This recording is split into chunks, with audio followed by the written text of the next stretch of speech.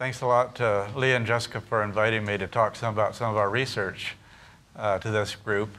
I am going to try to keep it fairly straightforward, only one formula. Feel free to ask questions, raise your hand, ask questions as we're going along here.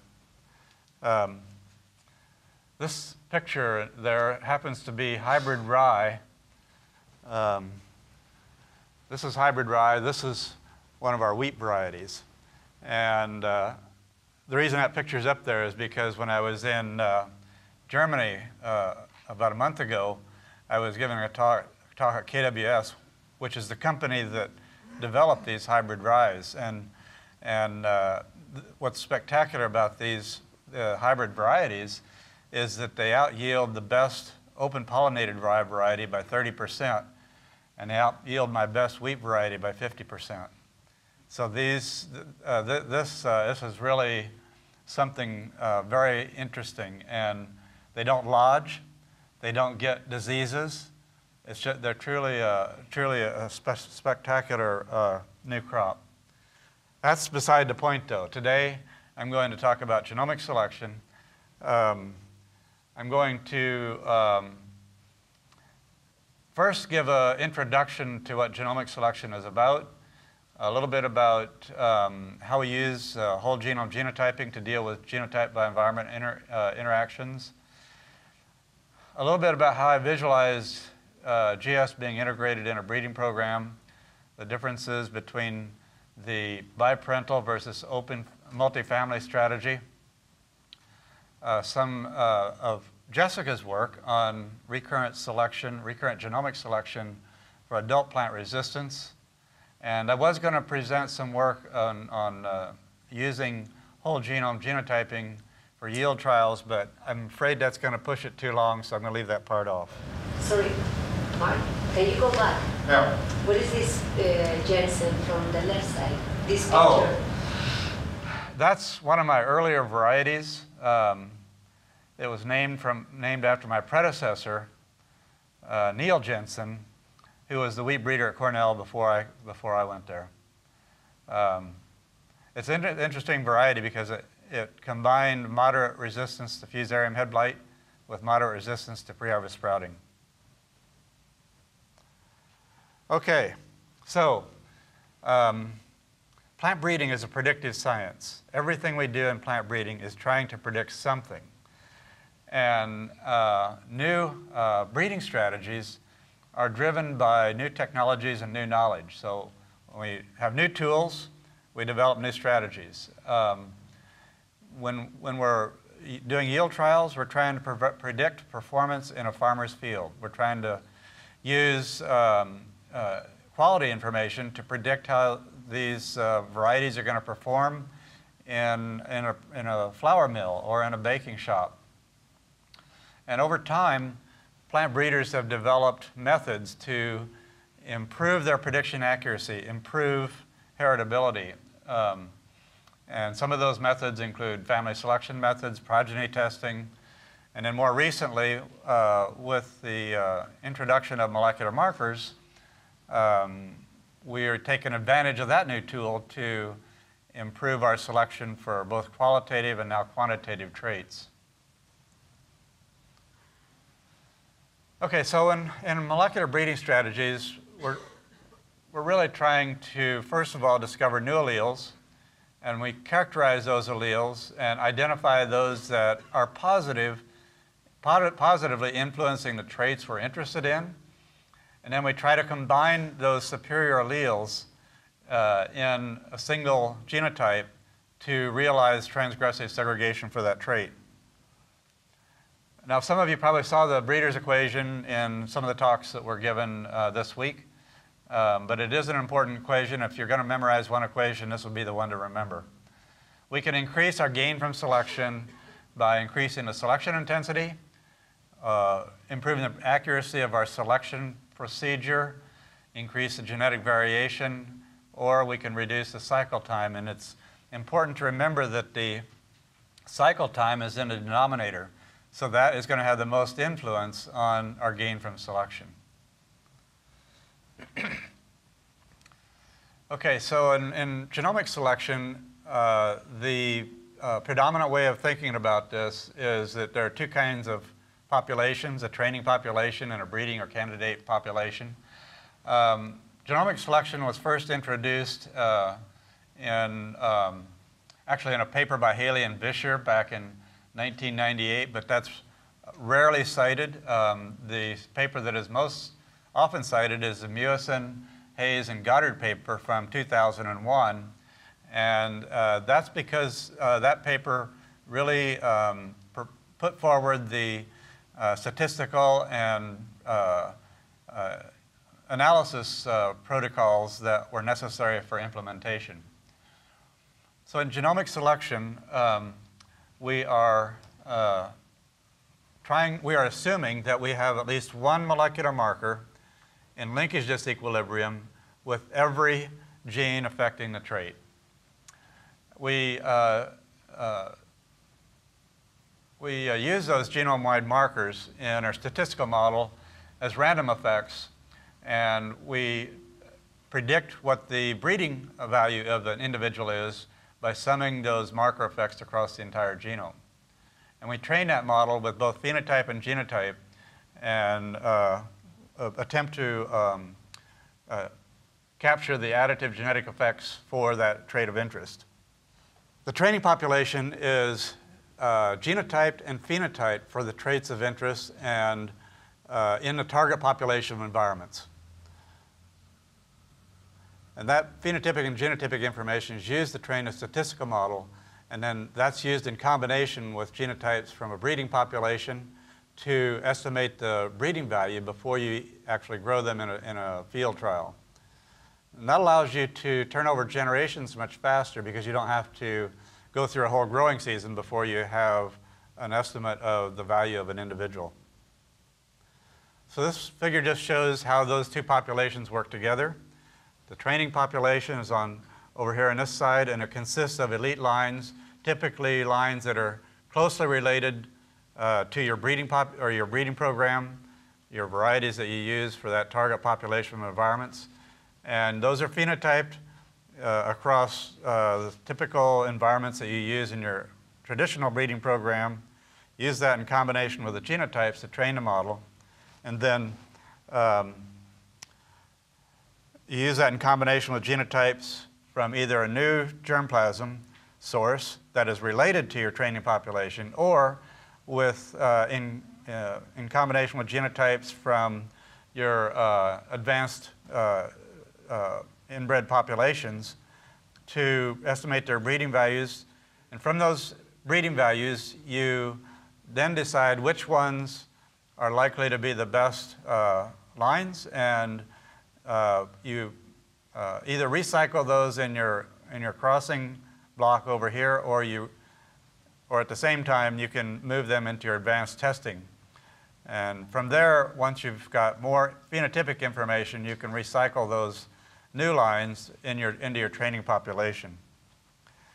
You have to periodically update your prediction model with phenotypes and genotypes from your training population, because when you add new germplasm, that changes your prediction model. Okay, so there's a lot of factors that affect genomic selection accuracy. Prediction accuracy is affected by LD. Recall that we are assuming that we have at least one molecular marker in linkage disequilibrium with every gene affecting the trait. So if you have low LD and low marker density, you're probably going to miss some of those genes. Sample size is important because that determines your effective population size, and effective population size affects the linkage disequilibrium. When you have a larger effective population size, you have lower linkage disequilibrium.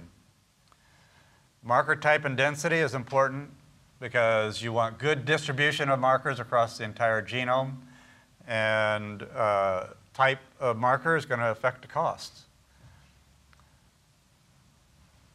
For models, most of the models will give you similar prediction accuracies, but there are a few that might work better in certain situations. And of course, as I mentioned before, you need to have a close relationship between your training population and your breeding population. So our statistical problem is that we're trying to estimate many QTL effects from a limited number of phenotypes. And this creates statistical problems because you'll oversaturate an ordinary least squares model, and you won't capture some of the small effect markers. So instead, what we do is we treat our predictors as random effects, and that allows us to estimate all of the marker effects and avoids the problem of fixed effects in an ordinary least squares model, where you have a set threshold where you declare something significant if it's above the threshold. That means you're going to miss some of the small effect QTLs, and if you have a lot of significant markers, you start, when that model is saturated, the accuracy starts to decline. So, but with linear mixed models, we don't worry about significance. We're using the effects of all the markers. And those are included in your models as random effects. So many of the models differ based on their assumptions and how they treat marker effects. The most common statistical model used in genomic selection is probably ridge regression or GBLUP. And this approach assumes equal variance of marker effects and equally shrinks all QTL effects towards 0.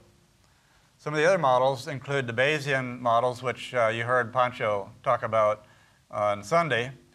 The Bayes A model uses an inverse chi-square, and it on the marker variances, and it produces a scaled T distribution, and it uses all the markers. Bayes B has a cutoff, a pi value that sets a cutoff where above a certain level of a marker effect, it's included in the model, but below that, it's given a value of 0. Bayesian lasso has a unique distribution. It's a double exponential distribution, and this increases the weight on markers with large effects and reduces the emphasis on markers with small effects. Then there are non-parametric methods, such as the reproducing kernel Hilbert spaces regression and the random forest. But Pancho covered some of those on Sunday.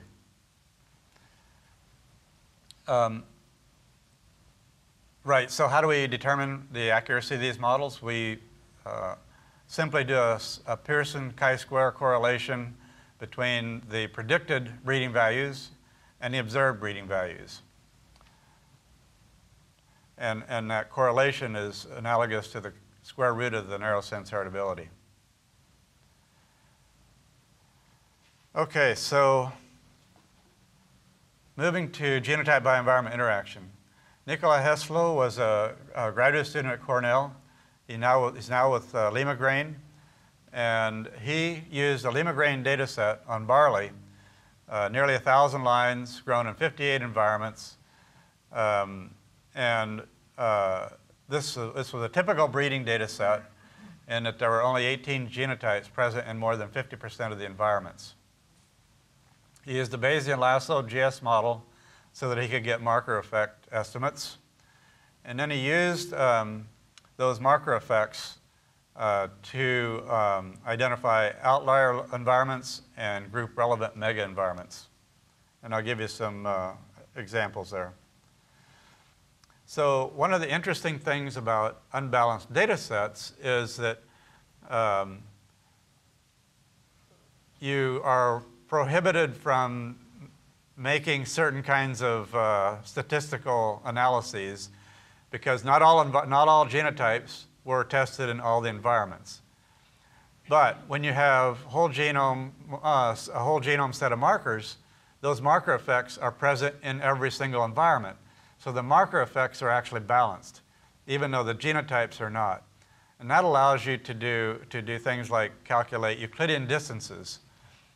So for this, in this figure here, this is a heat map that shows the Euclidean distances among the 58 environments in which those barley genotypes were grown. And then he simply clustered the marker effects, and that's shown at the top there, and the side. Those are the phylogenetic trees of the marker effects. And then used that to create this heat map. And in this heat map, the environments that had dissimilar marker effects are shown in pink and red, and the environments that had similar marker effects are shown in blue. So this is a convenient way to identify outlier environments, in which the marker effects were very different from the majority of the other environments. Even though you can see a pattern in this heat map, when he grouped those environments based on their marker effects, he was not able to increase the prediction accuracy. This is a different kind of heat map based on the reciprocal prediction accuracy between pairs of environments. And in this figure, the environments that are positively correlated are in red and pink, and the environments that are negatively correlated in their prediction accuracy, this isn't marker effects, this is prediction accuracy, are shown in blue. And again, this heat map shows you which environments are predictive of other environments. And when he grouped environments based on their prediction accuracy, reciprocal prediction accuracy, into, I think it was six groups, he was able to significantly improve the genomic selection prediction accuracy. So even though this pattern is not as clear, grouping the environments this way was successful in improving the prediction accuracy. All right, so then he used the same data set to try to identify a subset of environments that were more predictive than the entire group of 58. And to do that, he calculated a mean prediction accuracy for each individual environment and all of the others.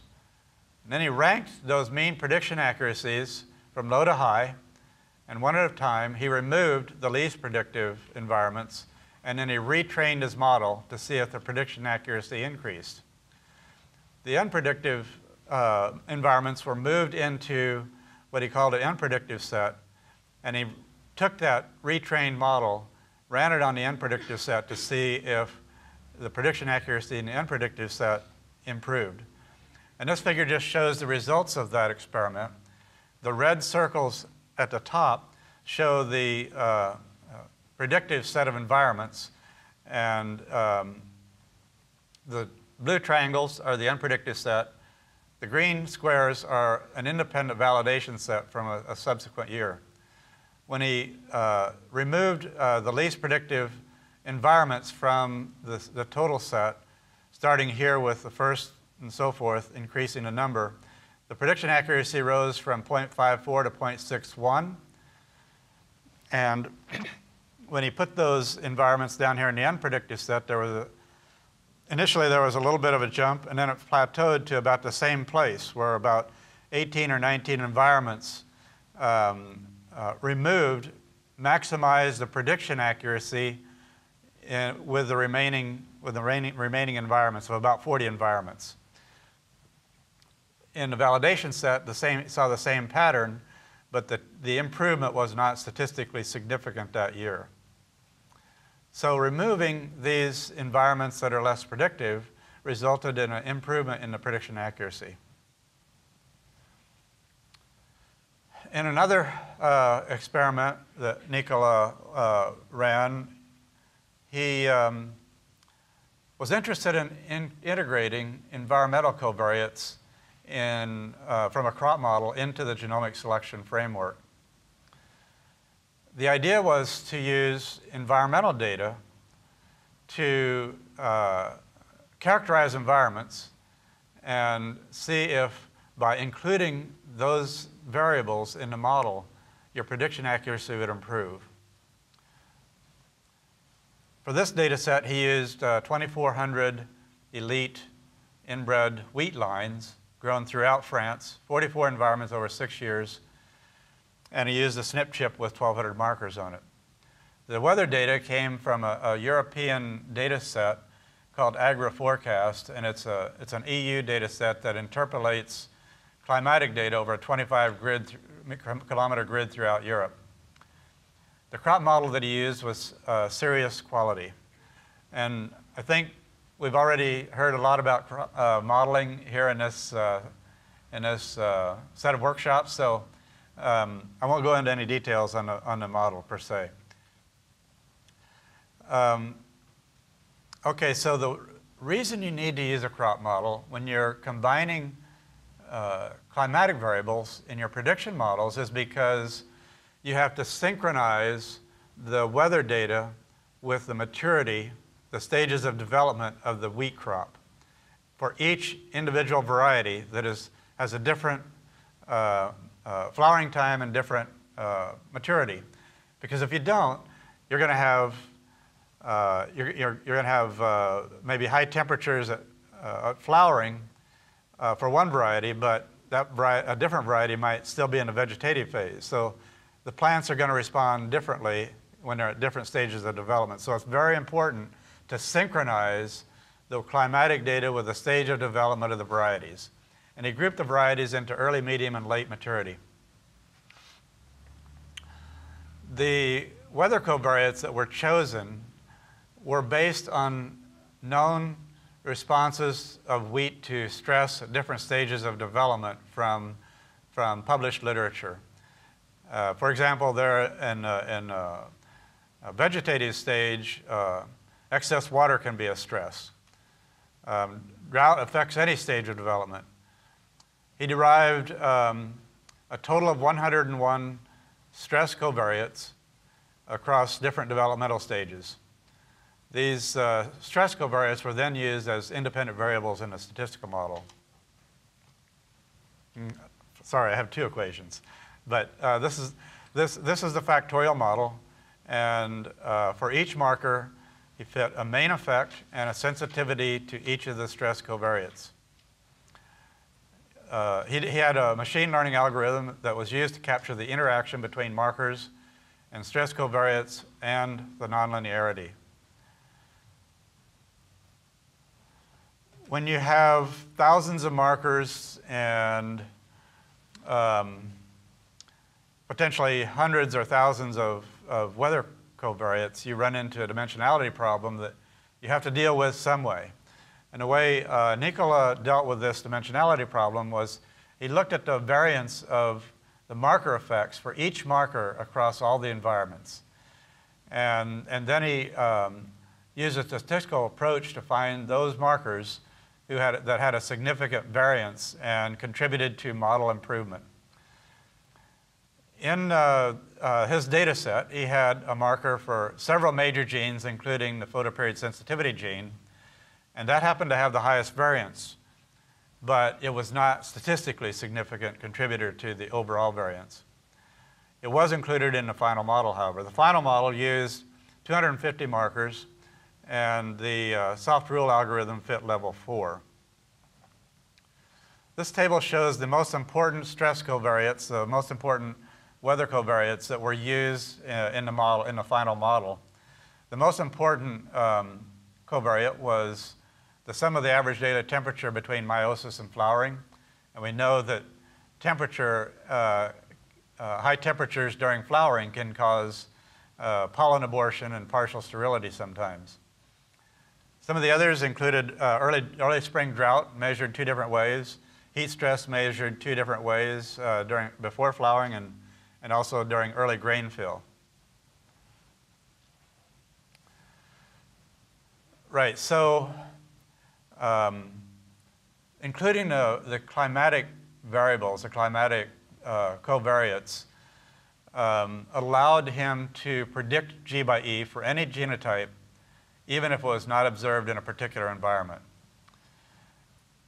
He can use this balanced data set then to cluster environments. Even though the data set, the genotypes were unbalanced, he had predicted G by E's for all of the genotypes.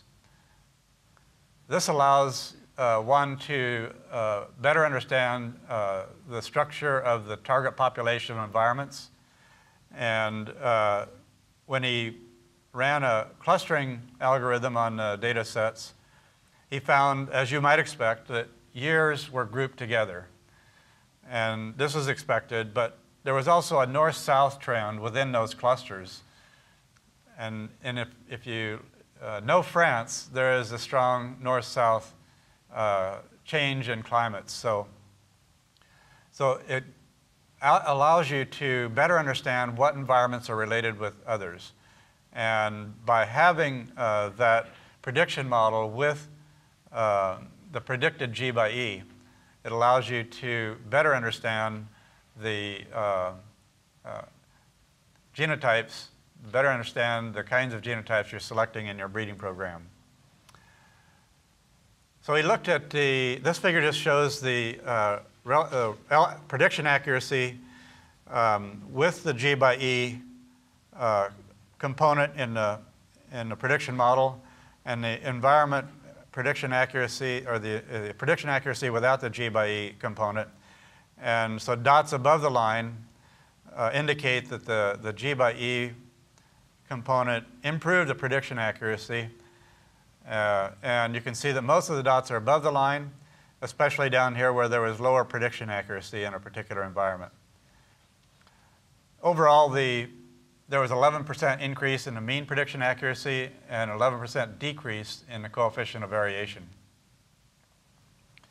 So the nice thing about this approach, it allows you to use some of your knowledge about agronomy.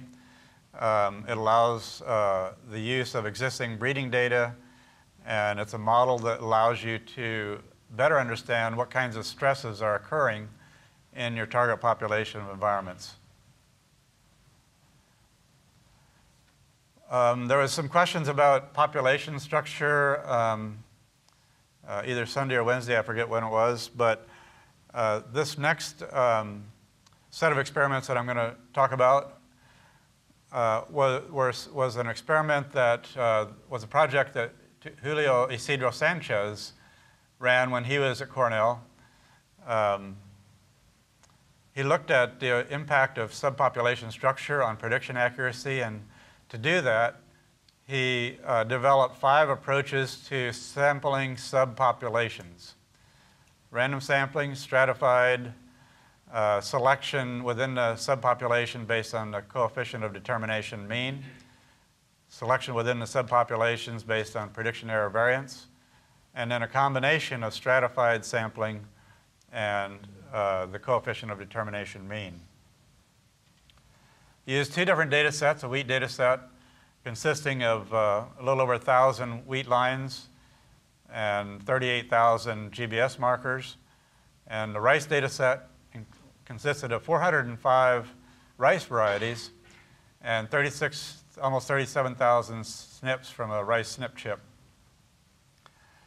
The traits for these 2 populations were all had pretty high heritability. On the wheat side, yield, test weight, lodging, heading date, and height. And on the rice side, I can never remember the traits. So flowering time, plant height, I'll find them in a minute. Okay, so the statistical model, he used GBLUP for everything, and he used Ward's hierarchical clustering for the clustering algorithm. This is an example of the wheat data set and how he structured his training populations.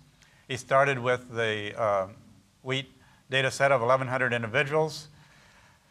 A calibration set was separated from a test set, and in that calibration set, he ran a clustering algorithm to generate 4 clusters. And within those clusters, for the stratified sampling, he took a proportional number from each of the clusters to generate different training population sizes over here. And the reason he needs different training population sizes is because he wanted to evaluate the effect of the different sampling protocols on the prediction accuracy. The CD mean and the PEV mean and random sampling all came directly from the calibration set, and the combined clustering and stratified CD mean used the CD mean to sample from each cluster.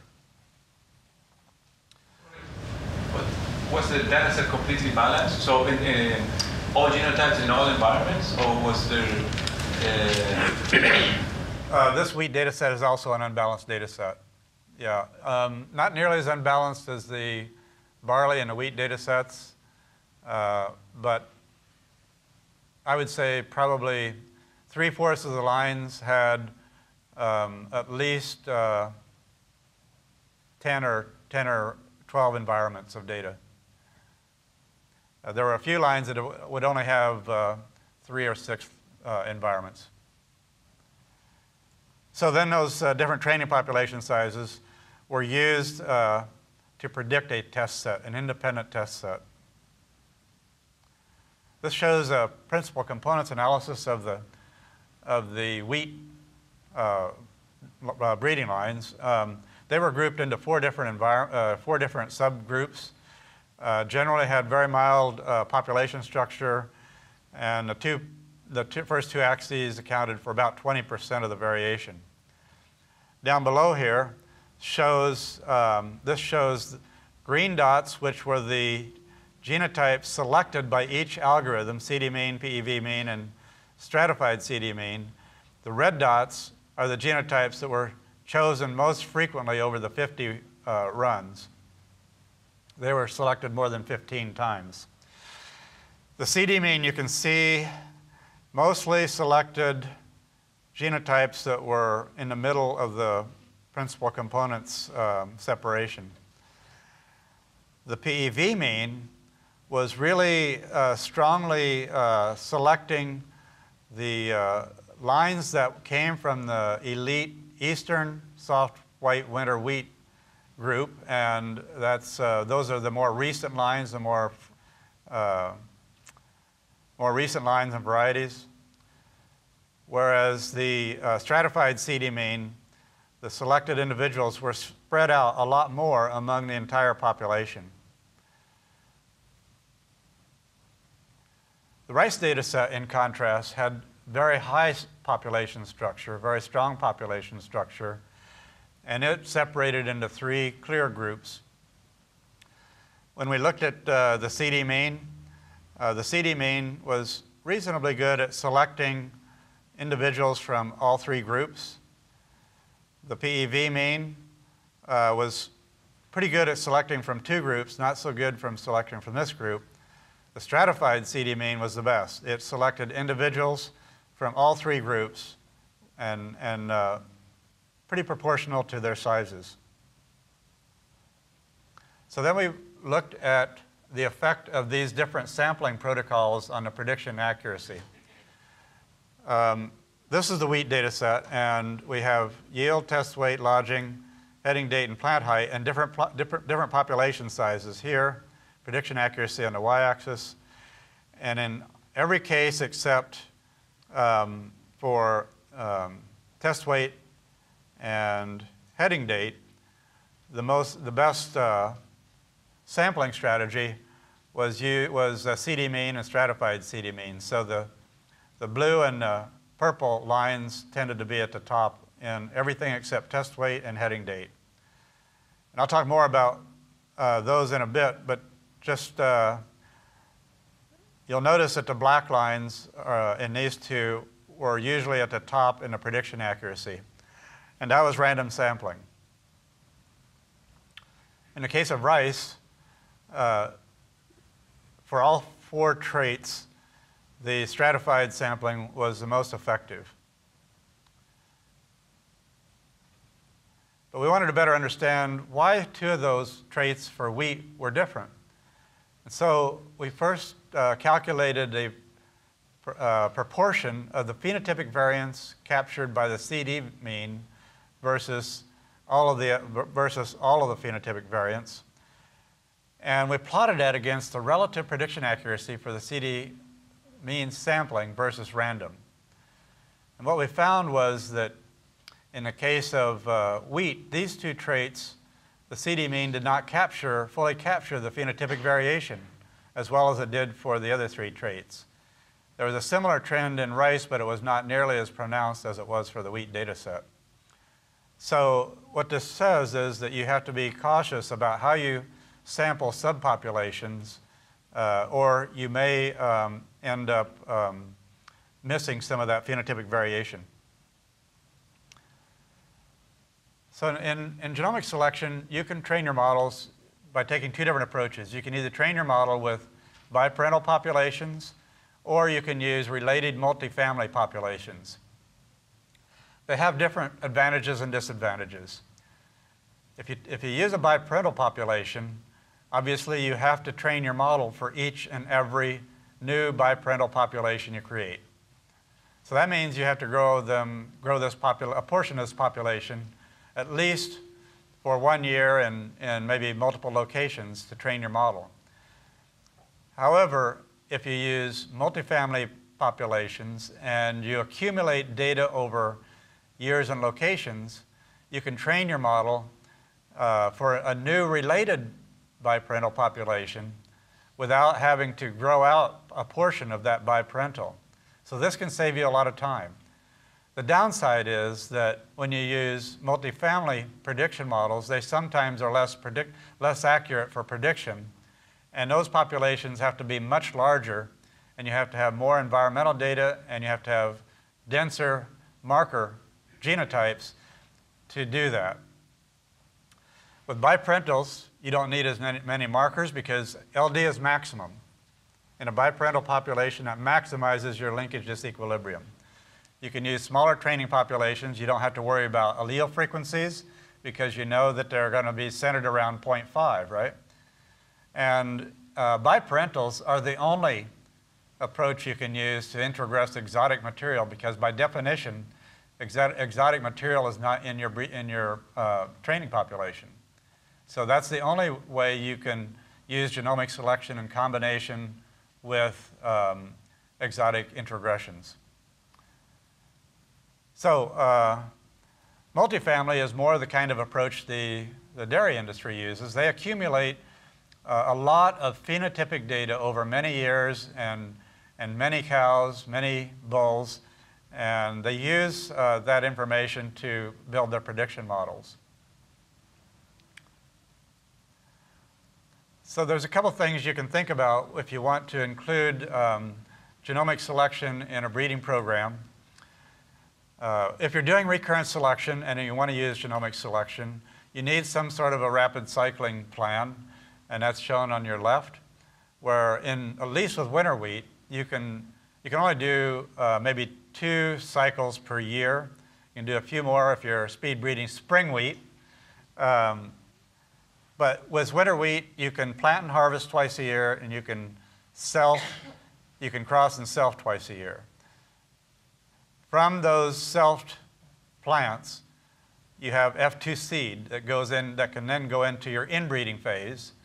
Now, inbreeding phase, you're able to use speed breeding to begin inbreeding and select for various traits of interest. You can use markers on your inbreeding phase. But by the time you get to the F4, you've got to increase the seed supply. So you have to use bigger pots or you have to grow them in the field to get enough seed to put in a small yield trial plot. When you're doing a recurrent selection, because you're going through meiosis twice a year, you want to use models that emphasize additive genetic effects. Whereas on the inbreeding side, where you have inbred lines and you're predicting inbred lines based on an inbred population, you might be able to capture some of that non-additive genetic variation. And so you might want to use something like RKHS when you get to that stage. But once you have those pure lines, then you need to regenotype and select those individuals that have the highest predicted breeding value for either advanced testing or recycling in your crossing program.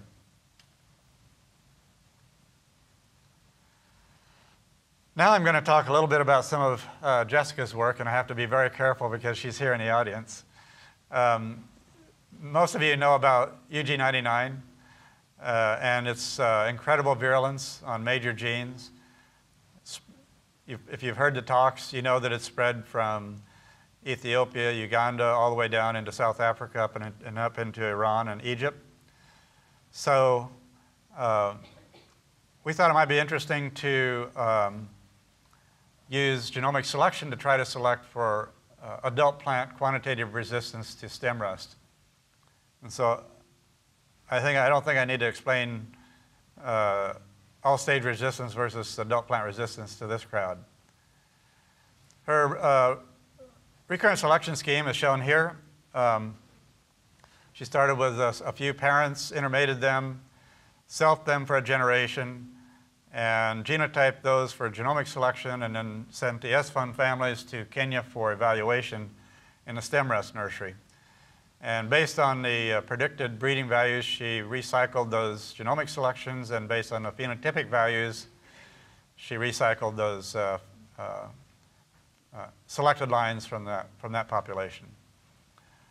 The historical data set consisted of about 370 individuals, and those were grown in at least 4 environments in Kenya.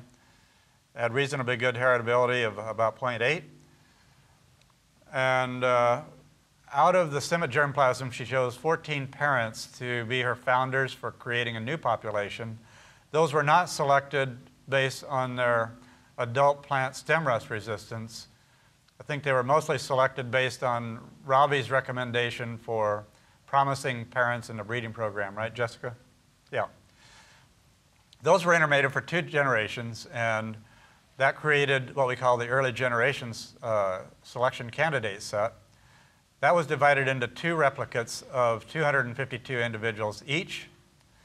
Those were evaluated in Kenya, I think at least once or twice in one or 2 environments.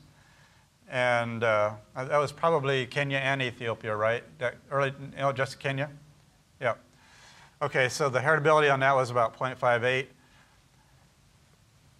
The selected individuals consisted of 6 S1 progenies from 5 individuals that were intermated. That created the next cycle of selection.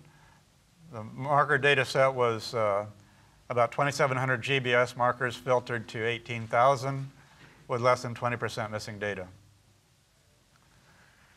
This principal components figure shows the original 14 founders in blue circles, and the early generation population in red triangles, and the original historical data set in black circles. And you can see that there's not a lot of difference between these populations, although the early generation did diverge from the historical population to some extent. This figure shows the prediction accuracies for both the historical population in black and the early generation population in the gray bars for different training set sizes. And you can see that, as expected, the prediction accuracy increases as you increase the training set size, but you also can see that the historical data set was less predictive than the early generation data set.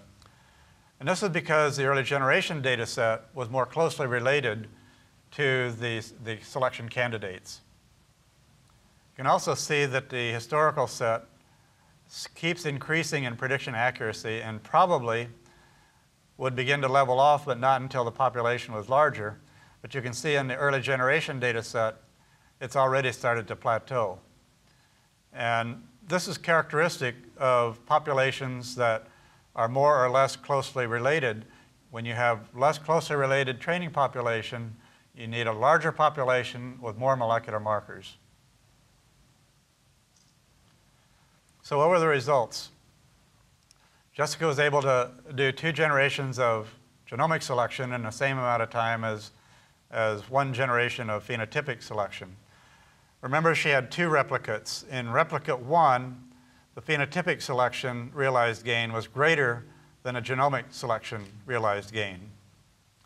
However, in replicate 2, the genomic selection realized gain was greater than the phenotypic selection realized gain. And overall, there was not a statistically significant difference from 2 cycles of genomic selection versus 1 cycle of phenotypic selection. And this is just shown here in this figure. And you can see also in the second cycle of genomic selection, the slope increased on the gain. And this was because in the second cycle, she used the early generation population to train her model. The expected and realized gain was about the same. She evaluated all of her populations in both Kenya and Ethiopia. The correlation between Kenya and Ethiopia is 0.66, which to me suggests that even though there was a different race of stem rust in Ethiopia, that the adult plant stem rust resistance was effective in providing resistance to multiple races. I think that was all I wanted to say there. When she looked at the inbreeding, there was much more inbreeding from the genomic selection than there was from the phenotypic selection, and that also reduced the genetic variance more from genomic selection than for phenotypic selection. One thing to keep in mind, though, is that with spring wheat, you should be able to do at least 3 or 4 cycles in 1 year versus 1 cycle of phenotypic selection. So even though the genomic selection wasn't better than the phenotypic selection with just 2 cycles of selection, assuming that we can get the same prediction accuracy over 3 or 4 cycles, we should be able to beat the phenotypic selection. Also, keep in mind that we are only using our prediction models for 1 trait here. If you train your model for other traits like grain yield or maturity or quality, you can use the same genotypes to predict the favorable segregates for those traits as well. So even though you have the added cost of genotyping, you can actually reduce your overall program cost by training your model for different for different phenotypes.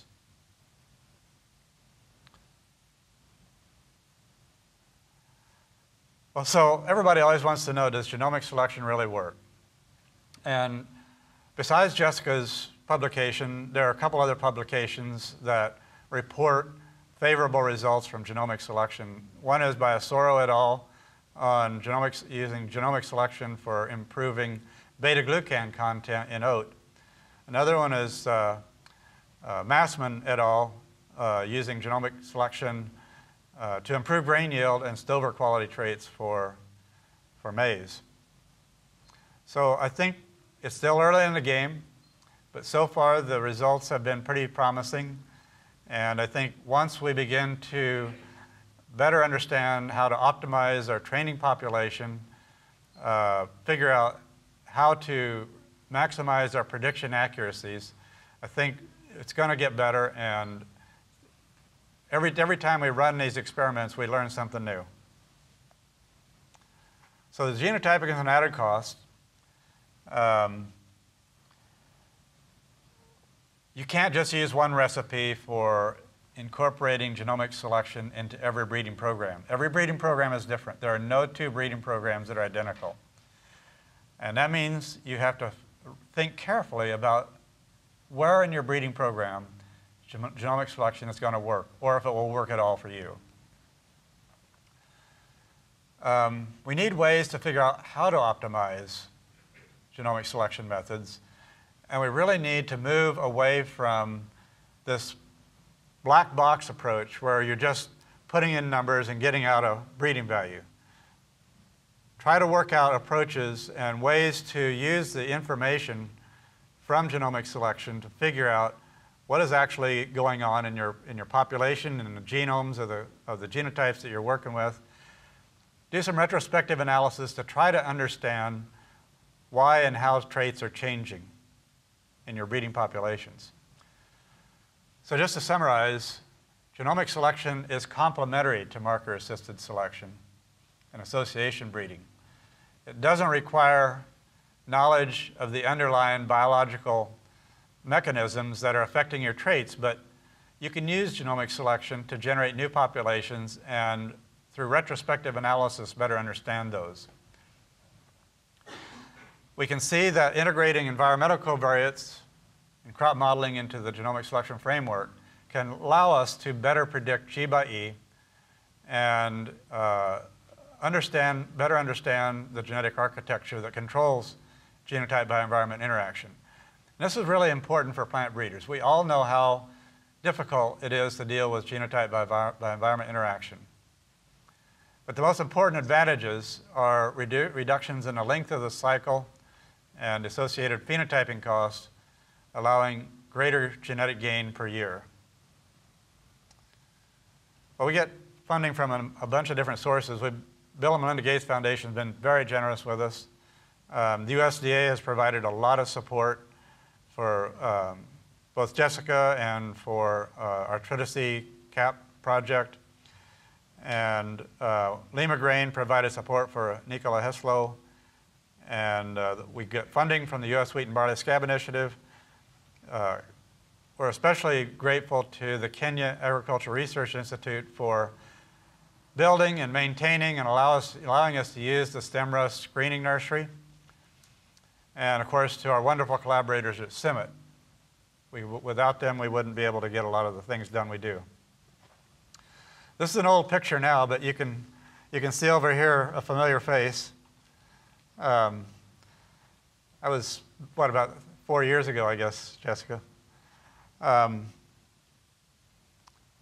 this is John Luke here. We work really closely with John Luke Yannick's research group. We meet, we have lab meetings and journal club meetings twice a week. So yeah, it's a good working relationship. They do a lot of the theoretical work, and we try to make it work in the field. All right, so there I'll stop, and I'll be glad to try to answer any questions you might have.